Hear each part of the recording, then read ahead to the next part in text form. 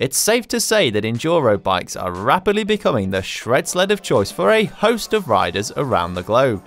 Not only are they insanely capable on descents, arguably better than outright downhill bikes of a decade or so ago, but they can also be pedalled all day with minimal fuss.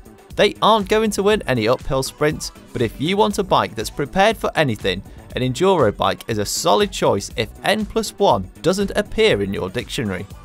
And of course, if you want to turn your hand to racing, the Enduro boom is a great place to cut your racing teeth. With all that said, here's 5 Enduro bikes we think you have to check out for 2023.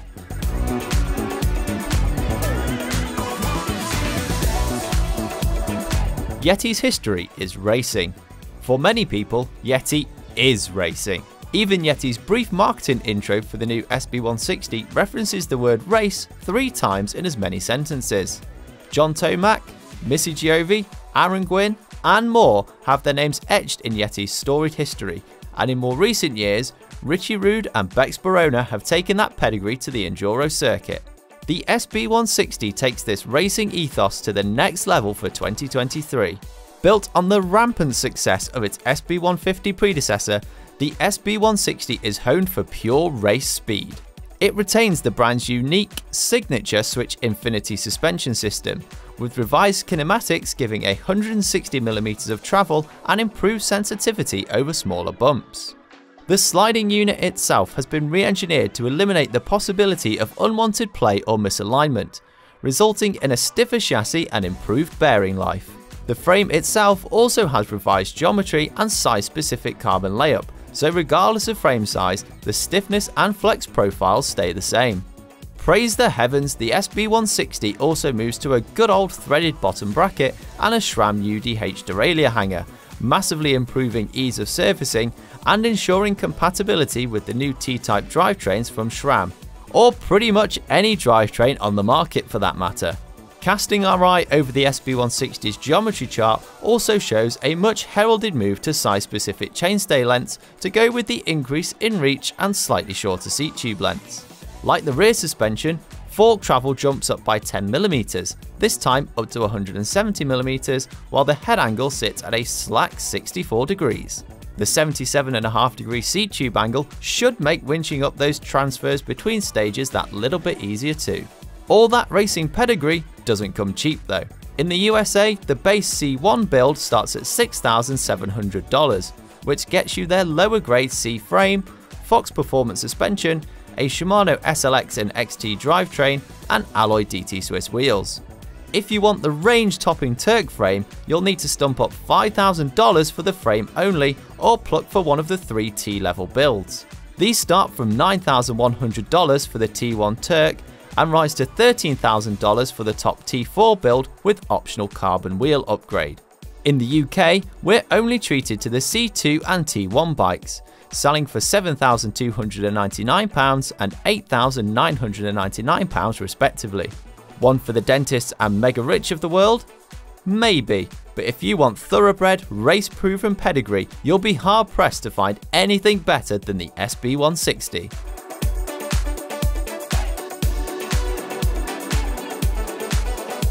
Scor might be a new brand to the MTB scene, but they're already making waves with their stunning range of bikes.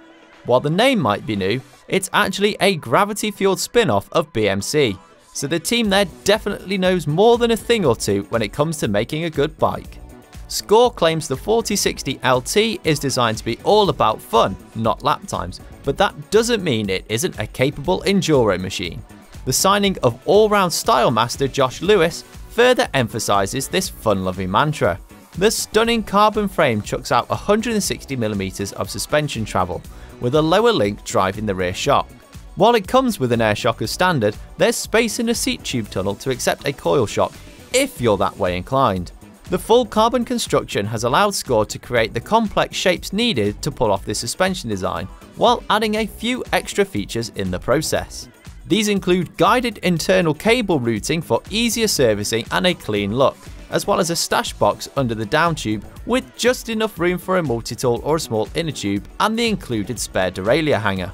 If you want to, You can also swap your 4060 LT to the 140mm ST version by changing the fork and shock, with a flip chip to optimize the geometry for each travel setup. In LT guys, the 4060 has some pretty progressive geometry numbers, with a slack 63.8 degree head angle and a steep 77.9 degree effective seat tube angle. In keeping with the fun over speed mantra, reach and chainstay measurements are shorter than you might expect. All sizes get nippy 432mm chainstays, while reach on a size medium is 459mm. The 4060 LT is available in NX or GX builds, which sell for $4,899 and $7,199 respectively. A bare frame set with Fox X2 shock will set you back $3,799.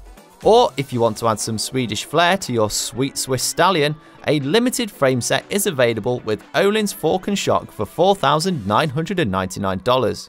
If fun over race run is your game, the 4060 LT could be right up your street. Be sure to check out our full review of the 4060 LT GX build over at BikeRadar.com with the link in the description.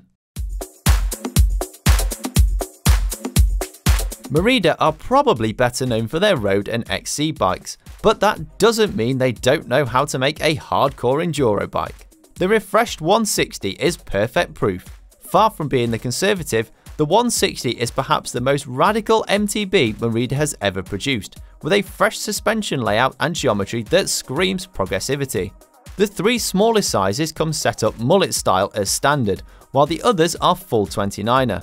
It has a 162mm out back in the 429 setup, or a longer 171mm of travel with that smaller 27.5 inch back wheel.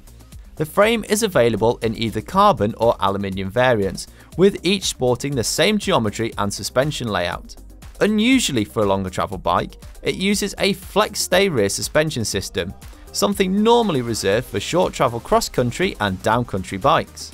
Flex is built into the symmetrical rear triangle, replacing the pivot usually found on the chainstays or seat stays. Merida claims this is more reliable and needs less maintenance than a pivot-based system.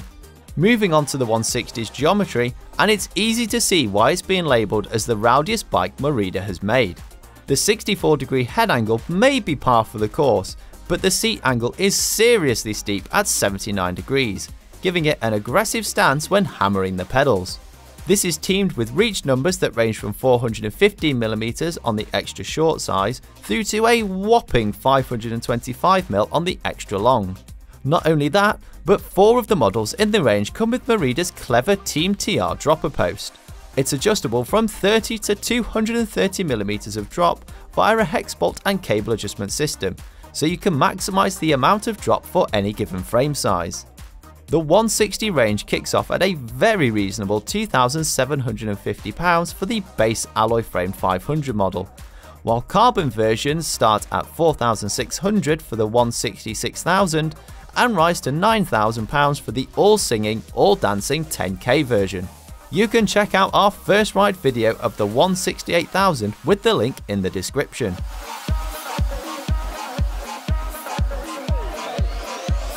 The Rain has long been Giant's long travel weapon of choice, right back to when it was introduced nearly 2 decades ago in 2005. Now in its 8th generation, the new Rain stays true to the original as an all-rounder with an eye on heavy-hitting terrain.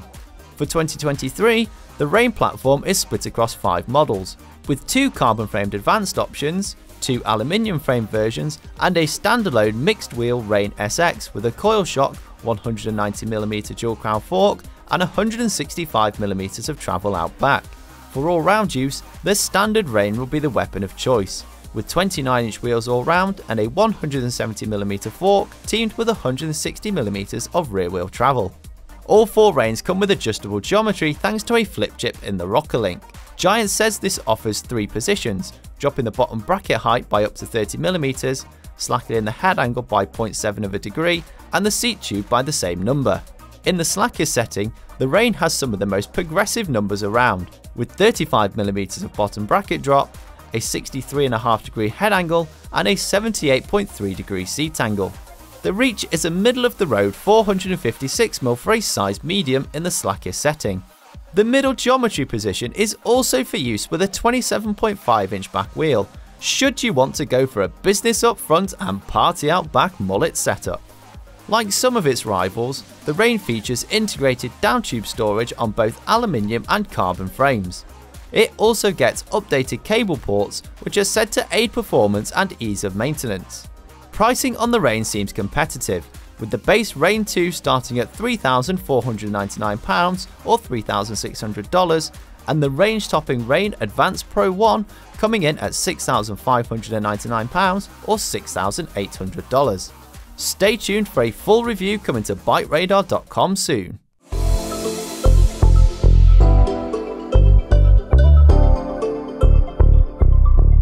If there was a prize for the best looking enduro bike on the market, Bold's new Unplugged would be right up there.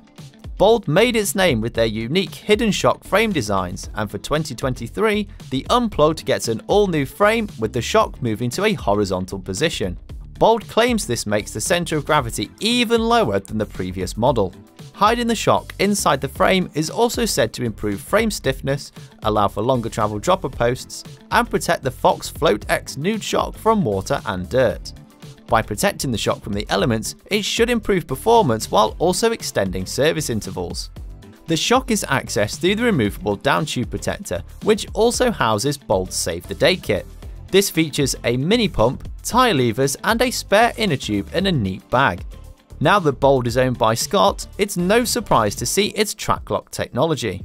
With the hidden shock restricting access to damping adjustments on the go, track lock allows you to make changes on the fly. The technology is similar to the twin lock system found on Scor's Genius and Spark, with open, traction, and full lockout positions controlled by the handlebar mounted lever. Also like the Scor, the Unplugged has rotating headset cups that steepen the stock 64.5° head angle by 1 degree. In what could be a sign of things to come, the Unplugged is only suitable for wireless drivetrains. Despite headset-routed brake hoses, dropper post and track lock cables, there is no provision for any gear cables. Is this the start of the death knell for cable-operated drivetrains? Let us know what you think in the comments. The Unplugged is available in 2 build options as well as a frame-only option. Prices start at £8,999 for the Unplugged Pro and rise to £10,999 for the Ultimate build. The frame set includes a Syncross Hickson one-piece bar and stem and Duncan dropper post for £5,999. We have the Unplugged Ultimate currently on test, so stay tuned for a full review soon. An eclectic mix of enduro shredders to wet your whistle there, but did we miss anything out? Be sure to let us know what you think in the comments. Give this video a thumbs up and subscribe to the channel if you haven't already so you don't miss out on the next one.